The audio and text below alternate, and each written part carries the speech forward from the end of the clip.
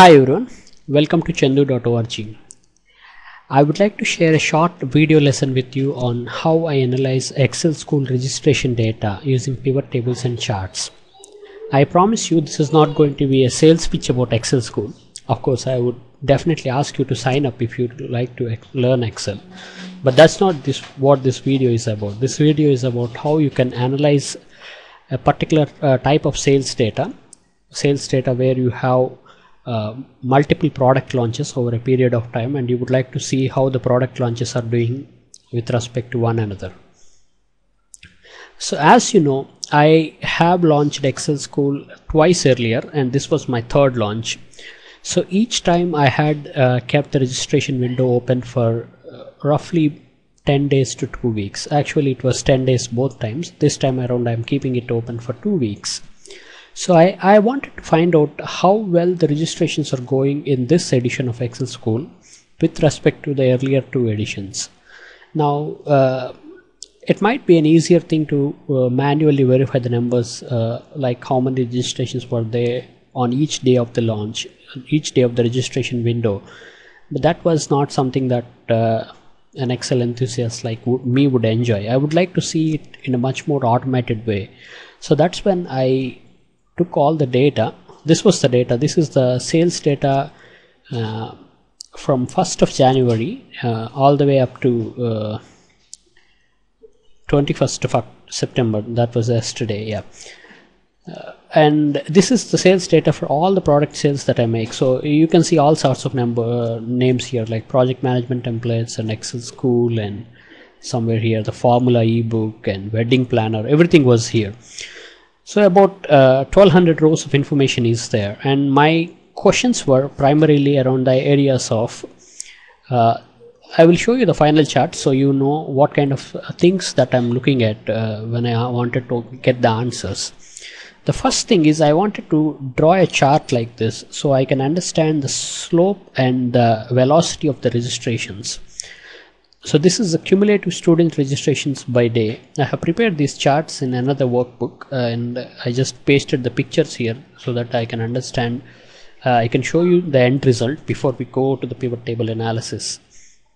So I wanted to understand how the student registrations go as the registration days since launch. So on the first day how many students sign up, and the second day, third day, so on and so forth, and eventually on the 11th day. And this is the cumulative number. So as you can see, the first batch had around 145 students.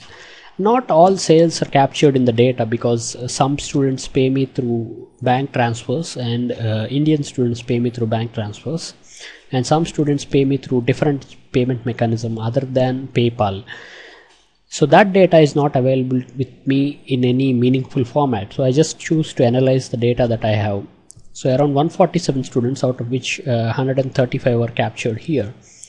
And in the second batch we had 200, out of which around 165 or 160 are captured. So you can see the two curves going like this from day 1 to day 10 and 11. In case of first batch I kept the registration window open for 11 days, and the second batch I had it for 10 days. And now third batch curve is pretty much in the same line where the first two batches are. But the slope was going, the cumulative registrations were not growing as fast as, let's say, the second batch or third batch. That is because third batch has still one more week to go. The registrations will close on September 29th. So students are not in a hurry mode to book their spot, and that's predictable, right? Then the second question that I had in mind was how many people join during a typical registration window of 10 or 11 days. How many join in the first half and how many join in the second half? And I had a hypothesis that more students join in the second half because there is a sense of urgency, and the fact that the registrations will close shortly, people get hurried up and they get into the sale because they know that the window is closing. So the data proves this. For example, in the first batch I had 36% of students sign up in the first half, whereas 64 in the second half. And so this is the kind of analysis that I wanted to do so that I can understand how the sales are going, and let us come back to the data, and the pivot sheet is empty, so we are going to make a pivot table out of this data. Using the pivot table we will eventually make the charts. So the first thing that we should ask ourselves is, for each sale I would like to identify the launch period to which it belongs to. So there are 3 launch periods, each of them starting with these dates. So I'm going to write the dates here: 02/08/2010. So that was the February 8th 2010. That is when I opened the Excel School first batch registrations. Then 06/13/2010. So that's 13th of June, and then 9/13/2010. So that's 13th of September. Because the payment dates are captured in MST and I open Excel School in Indian Standard Time or Japan Time or whatever is the earliest, so the actual dates are 14th here, but since they become 13 on MST, I enter these dates here. So these are the registration windows, that date on which I opened the registrations. Now I'm just going to select this and move it a bit further here. I know what is coming next, right? You can select a bunch of cells and move it anywhere by using the thick black color handle and click, hold and drag it. Okay, that's so. Then I have addition on just some value, where here in the addition I would like to know, based on this date, what is the what is the number to which this belongs to. Let's just match this date. That's my daughter in the background. She's trying to sleep and she usually cries when she tries to sleep. Okay, then I select this array and then the match is less than. Okay, so then we get all ones, and there are a bunch of NAs, 2s and 3s. Okay, for the time being do not worry about other aspects, because I'm going to use pivot table filters to get rid of all those other products. What I'm going to do is I will wrap this with if error, so I don't want to see this, and if it is not found, then the value would be 0. Then days since launch. So if this is greater than 0, that means it's an active registration window. Then I want to know the difference between this minus index of, I'm not going to explain these formulas because with a bit of figuring out you can find those formulas, and since I don't want to take this video forever, I'm just going to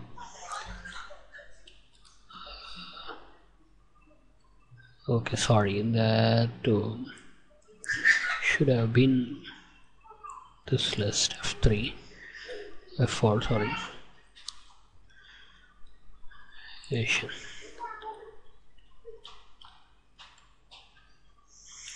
I would like to actually make this as int, so that if there are any fraction of times, they will be taken out.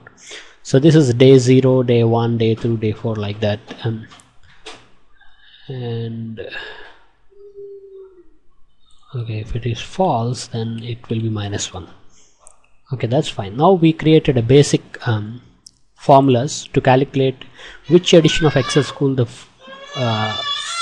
date belongs to, the purchase date, and how many days since the opening the customer brought it.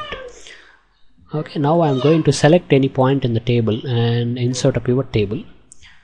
I will select an existing worksheet pivot in A1, and that's it. Okay, so now we have a pivot table. For those of you who are not familiar with this UI, I am using Excel 2010. It's fairly similar to Excel 2007. Only thing is it's a bit nicer and formatting of pivot tables is easier. So the first thing is I'm going to add item name here to the report filter and tell Excel to remove all the items other than Excel School. Okay, so I just want the items pertaining to Excel School, and then I want the days since launch in the columns, and addition of Excel school in the rows, and then quantity here. Okay, here we go. And then I go to the design options and turn off grand totals because they are not required. And this 16 was an exception, right? In the Excel school batch 1, I had promised a student that I would let him in after his he gets the money. So he ended up signing up on the 16th day when the registrations closed. So we don't really need that outlier to be. I'm sorry you cannot see this filter criteria, but I'm just going to get rid of 16.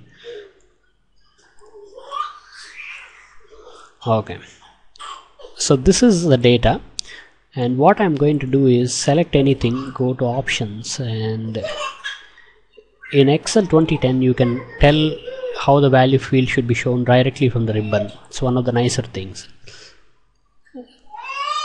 So I will select the running total for the base field.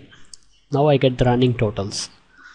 Okay, so I select this data, this entire thing, Control C, and I paste them as values here, Alt ES V. So now I get the values, and days since launch,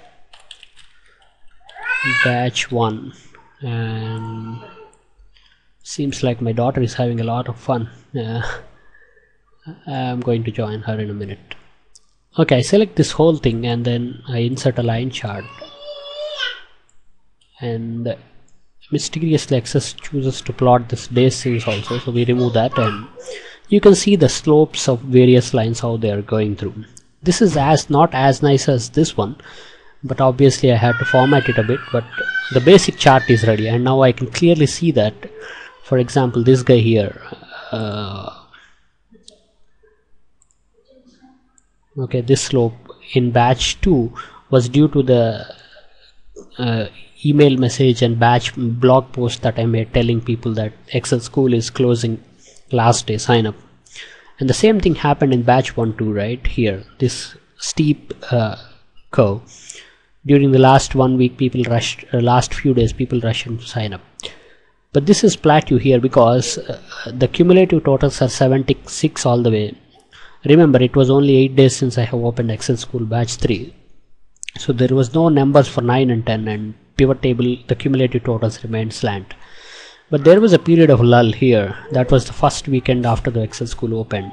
I opened it on Tuesday, Wednesday, Thursday, Friday, Saturday, and Sunday and Monday. A bit of, even if it is Monday in one country, it's Sunday in another. So there is a bit of lull in Excel school 3 batch, and that's what this is. I'm just going to get rid of these screen drawings, and here we are. So that's the first thing. The second thing is calculating the number of students who join on each of the registration windows, and that's fairly easy. I come back to the pivot table, I select this as no calculation, so we get the numbers back, and then I select them, Control C, paste them here, Alt ES V. So the numbers come here. These are actual number of students who signed up on each day of the Excel school registration window. And then all I had to do was write some formulas to find out the sum of first half and second half. And that was easy, right? So I'm not going to tell you how it happens. And I just wanted to see it for the first 2 batches. So I just sum up these 2 numbers. For example, here we see that it was 48 people in the first 5 days. And the last half of 6 days had 95 people, whereas here it was now 56 people.